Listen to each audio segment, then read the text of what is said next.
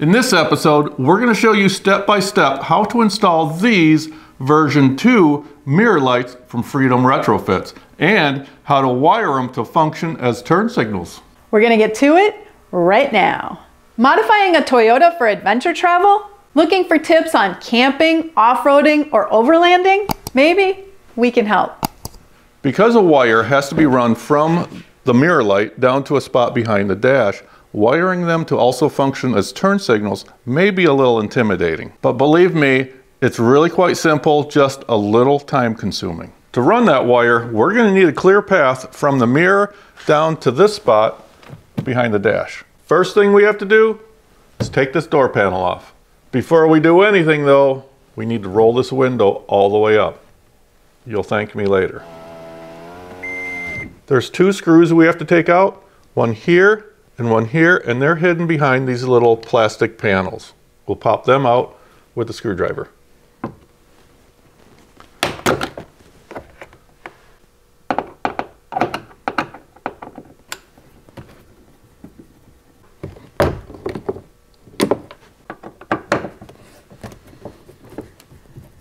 Then we need to take out this little fastener right here. To do that, pop in that little button in the center, and then you'll be able to pry that right out. Then take a tool like this, or a screwdriver will work too, and get that between the door panel and the metal door, and pry out. And that, it sounds terrible, but trust me, nothing's breaking. That's just the fasteners releasing. Then just pull it and release all those fasteners here at the bottom. And I think there's one over here on the side. And then go ahead and pick straight up on the panel, because there's this little lip at the top that fits down inside the door. Now there's a couple of things behind the panel that we have to take off in order to get the panel completely off. These are the cables going to the lock and the door latch, and the wires going to the electric windows. To get these off, it's really pretty simple. We'll start at the bottom one and pull it out of that little channel there that this green thing is down in. And then move the cable up here, and it's hard to see, but you'll find this, whoops, there, that's how easy it comes out. There's a little channel right here that you can get that wire up and get that ball out of that mechanism. Same thing up here at the top. Pull this white thing out of there, then move your cable so that that wire comes out through that channel, and the ball comes right out. Instead of fighting to try to get this wire plug out of here, we're going to actually take this whole assembly and take it out from the other side of the door panel. And there's a little clip at the top here. Press that in and push, and we'll hang the panel back up there. And this is a whole lot easier to get this plug out. I just realized something. We don't actually have to unplug this here. We can just take this, turn it sideways, and just push it through the hole. So, it is now completely off. And there's our controller hanging there. This black panel here has to come off. That's 10 millimeter. Then we have to take the mirror off, and to do that, you go through where that black panel was, and there's 2 bolts at the top and 1 bolt at the bottom, and those are all 10 millimeter. Take those out. We need to unplug the mirror. To do that, you push in this little tab here, and that plug comes right out. Now we can take the mirror off. Just like that. Now this piece here at the bottom of the door and the door jamb has to come off. Weather stripping has to get released from there. To do that, just take your tool or a screwdriver. There's a couple little clips behind it that hold it in place. Those little pink clips. Those come out. And then there are 2 bolts back here They have to come out. They're 10 millimeter also. Then you're going to find a piece of tape right here holding this on. Just cut that.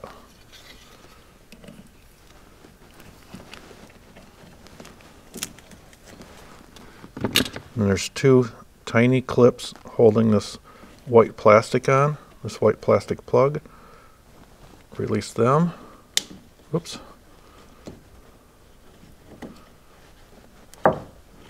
Come on. And it comes apart like that. What's called a dead pedal right here, this has to come off, and these come off really easy, a little too easy sometimes. And then there's a little fastener right here. Unscrew that. This kick panel here comes off really easy. It just snaps in place. I usually just pull it off at the back, pull it out a little bit. It is underneath the threshold panel right here a little bit. So you just pull it and pull it out from underneath there, just like that. And now look at all that mess. The kit comes with KC LED lights with the optional amber lenses. We're going to be putting these on.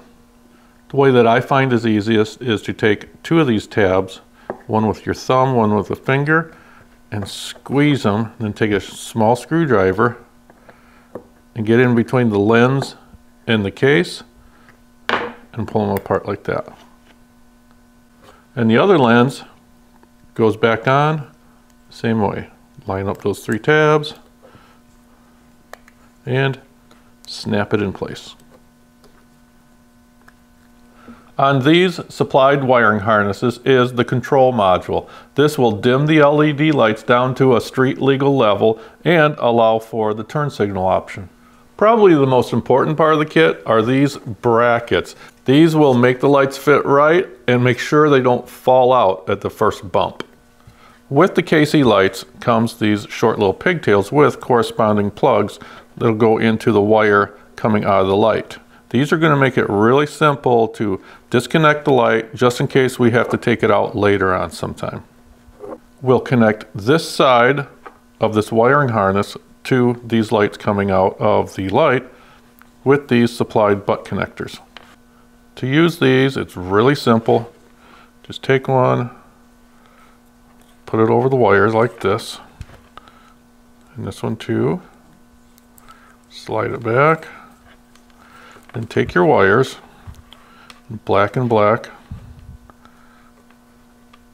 and twist them together.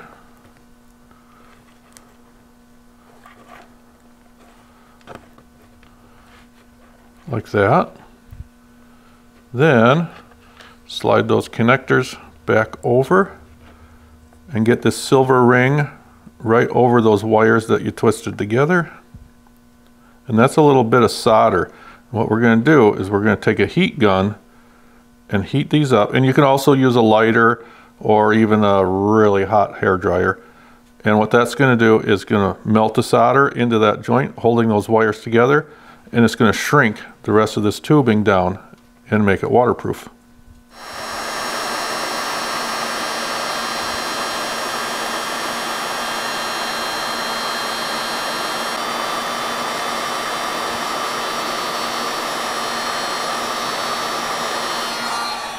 We previously replaced our mirror lights with Freedom's first version. At that time, we threw out our factory lights and the brackets. So we're going to do a short flashback showing how we removed the mirror and the factory lights back then. Then we'll come right back and show you how to wire the new ones in. First thing we need to do is get the mirror out of the housing. To do that, we'll turn the mirror all the way out. Then tilt the mirror all the way in at the top. Then take a flat screwdriver and put it up behind the mirror, right at the center of the mirror, up about 1.25 inches, and then twist. Don't pry, just twist the screwdriver. And hold on to the mirror, because it might come completely out all at once. And then yeah, just give that screwdriver a twist, and that'll release the clips at the bottom and the sides, and then it'll come right out. Yeah, see, this is what you're doing with that screwdriver. You're just putting it right up in here, and then you're twisting it, and that releases these clips at the bottom, and then these come loose automatically, and then these kind of go up into the slots in the mirror itself. Next, we have to take off this surround. To do that, Phillips screwdriver, take out the screw here, and one here. All right, after you get those 3 screws out, you're going to find a little clip right here. You need to move that clip down towards that direction, and that will release this surround. Now, it might fight back a little bit at first, but it does come right out. There are some little clips on this side of the mirror holding on this side. So when you pull it off like this. After you get the surround off, you want to take out these 2 screws right here.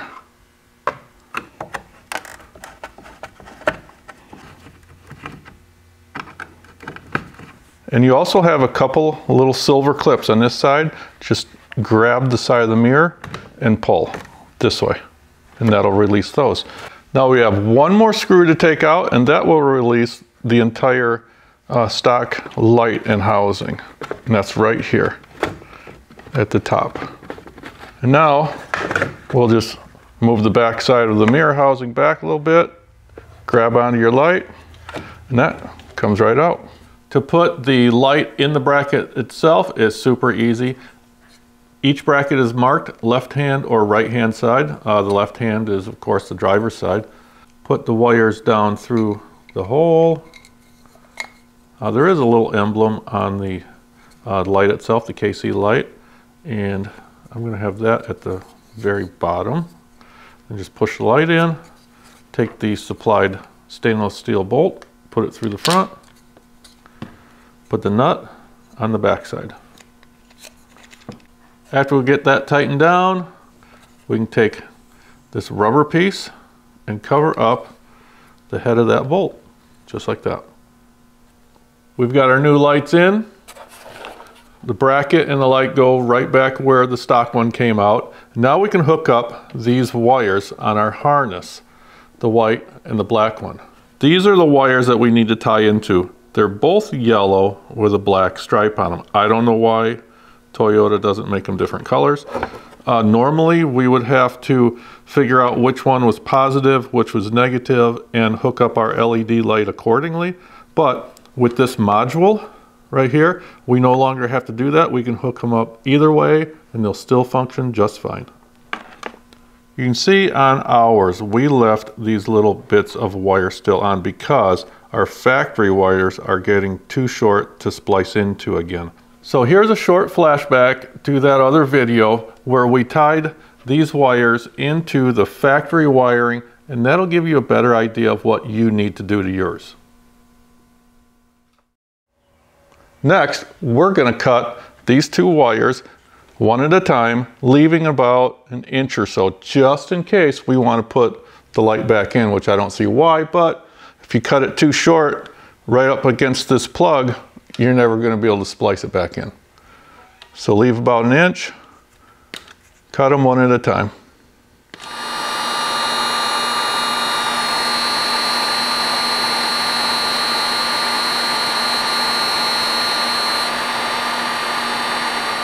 Taking this apart down here just so we have to fish this yellow wire up through into our mirror. Now that this is disconnected and laid back, we can pull this rubber gasket back. This is the gasket that seals it to the door. Pull that back. Now we can take the bare end of that long piece of yellow wire that comes with the kit and put it down through the mirror housing right here and snake it down to here. Right there. Now that yellow wire needs to pass through this rubber gasket to this side. To do that, we have an awl. You can use a tiny knife or even a nail and poke a little hole in this rubber piece. Just a little one. Then take your wire and put it through that. Pull that yellow wire right through. Put that screw back in this harness plug, and we are ready to put it on the FJ. We've got the mirror bolted back on and this yellow wire run through into the inside of the door. Now we need to run it way down there. Before I run the wire down along the door, I'm going to make a couple of loops in it up here at the top. That way, when we take the mirror out again, for whatever reason, we'll have a little extra wire here to play with, so we can get the mirror away from the vehicle. Then I'm going to just run it down along the door and zip tie it to this existing wiring harness. So did you catch my mistake? Luckily I did before I got too far along on this. This yellow wire actually has to go back in here and around this channel that the window goes up and down in. Otherwise, the window won't work.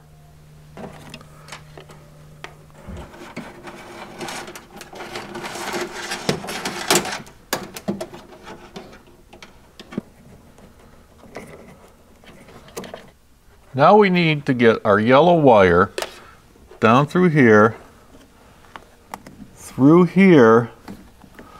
this rubber tube, and into the cabin. It's a heck of a lot easier than what it sounds. You might find it easier to take a piece of wire that's a little stiffer than that yellow wire and send it through first. And there's the other end. Now we can go ahead and tape our yellow wire to that stiffer wire.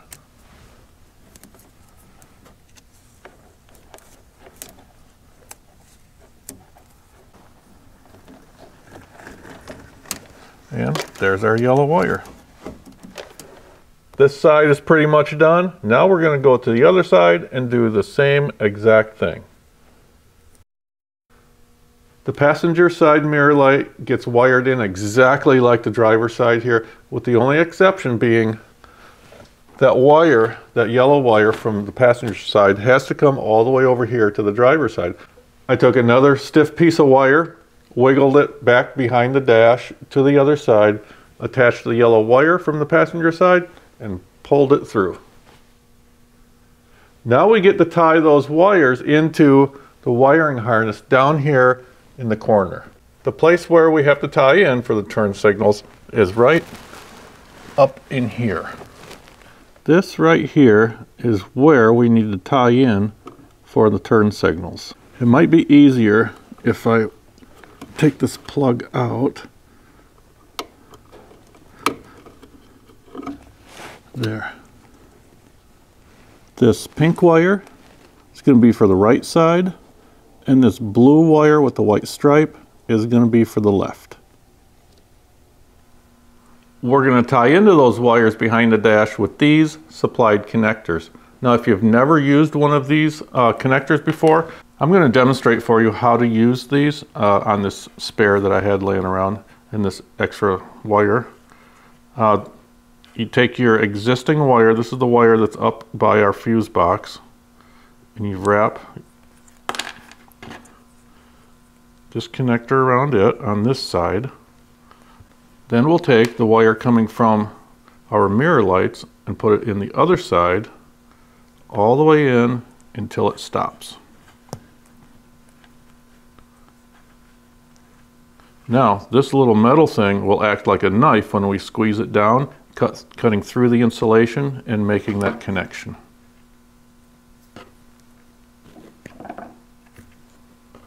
Just like that. Then we can fold this over and that clips. Okay, it wasn't easy, but I got them tied into the factory wiring behind the dash. But before we put all this back together, we're going to test them first just to make sure that all the connections are good and I have them hooked up right. Marker lights. Yep. Passenger side turn signal. Yep. Driver side turn signal. Yep.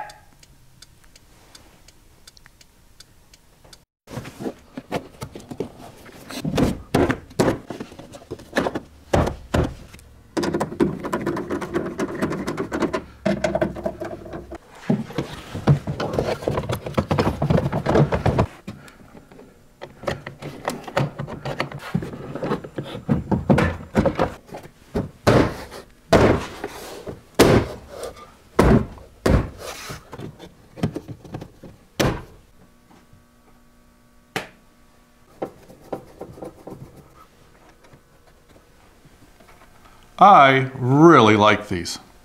We also have Freedom Retrofit headlights. These are a game changer. Far better control and light output than just simply putting an LED bulb in the factory housings. And Freedom Retrofit can make these totally custom to pretty much whatever you want. Here's a link to that video. We hope you found this video helpful. And consider subscribing to our channel. Thanks for watching.